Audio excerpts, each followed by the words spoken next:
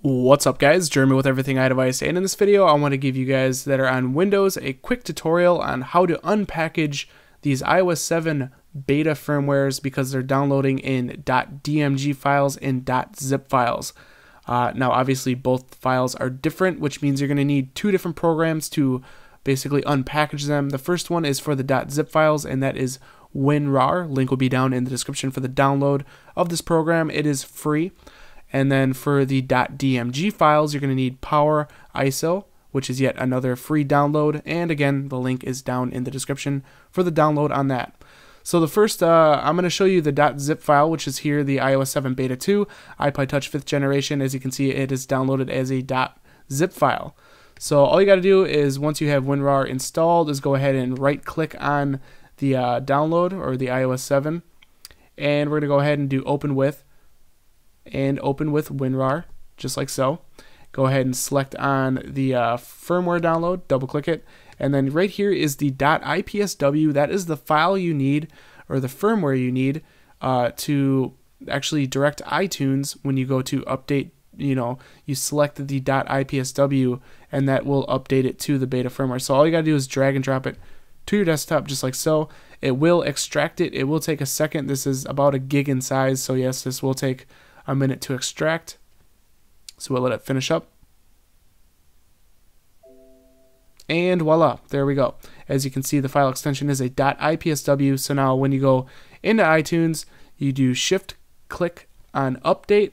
This is the file you select, and then it should update perfectly fine. So that is the .zip way. Let me go ahead and get rid of this.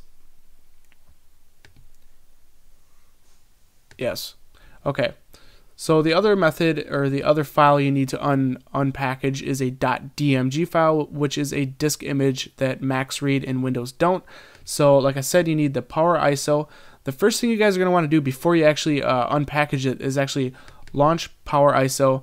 We can close out this advertisement, go ahead and select on Options, go into Configuration, and then right here where there's File Associations, we're going to have to scroll down until you see .dmg, and you will have to check that. By default, it's not going to be checked. So right there, go ahead and check on .dmg, go ahead and click OK, and then we can actually just close out of Power ISO just like so. And now with your iOS 7 Beta 2 for iPhone 5 here, which is obviously the .dmg file, right click it, go ahead and go to Open With, select Power ISO, close out the advertisement again, and then right here is the Restore .ipsw.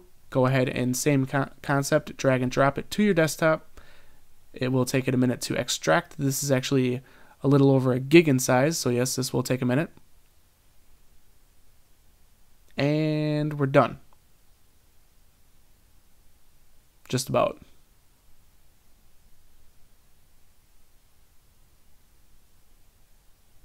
Server busy, whatever. Go away. And we can close out. And again, here is the .ipsw, and that is from the .dmg file, if you guys are still following me. And again, like I said, now that you have that ipsw extracted, you can go ahead and launch iTunes, and then shift click on Update and select this file. Now, if you guys have tried to mess with either of these files before you've unpackaged them, like let's see here, if we just select this and select the name there, if you guys have tried to change the actual file name from a .dmg to a .ipsw, you probably are going to have to re-download that firmware because it's probably corrupted now. Just an FYI if it doesn't work still, so you might have to do that. And that's going to be basically it for this video, guys. That's how you unpackage a .zip and how you unpackage a .dmg. Again, WinRAR is for .zip, Power ISO is for the .dmg. Both downloads are free, and the links are down in the description, along with the download links for iOS 7 beta firmwares, so be sure to check that out. If this tutorial helped you guys out, definitely throw me a thumbs up. That will help me out tremendously. Also, if you guys want to see more tutorials like this, be sure to click that subscribe button. This has been Jeremy with Everything iDevice, and I'll catch you guys in the next one. Later.